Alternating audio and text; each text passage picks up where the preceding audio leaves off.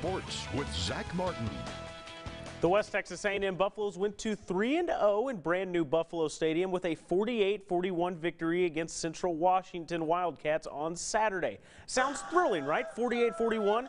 Well, they were up 48-10 at one point, so it was more of a horror show late than a thriller, but the Buffs still got it done. Head coach Hunter Hughes says the Buffs still need to play a complete 60 minutes. It's either been a first half or a second half team so far this year. This week they're going to need a win against a UT Permian-Basin team that might be 2-3, but they've had a tough schedule so far, playing against two ranked opponents, and this weekend is UTPB's homecoming, so expect them to come out with some fire. Defensively, they're good. I mean, they've got good up front, 7.